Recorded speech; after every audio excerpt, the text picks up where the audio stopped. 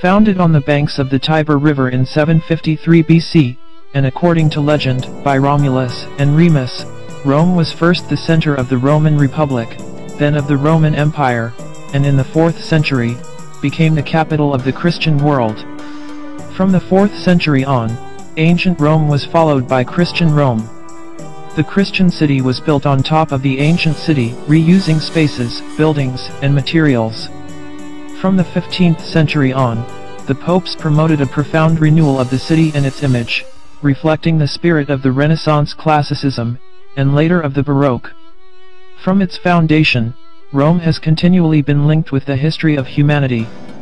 As the capital of an empire which dominated the Mediterranean world for many centuries, Rome became thereafter the spiritual capital of the Christian world.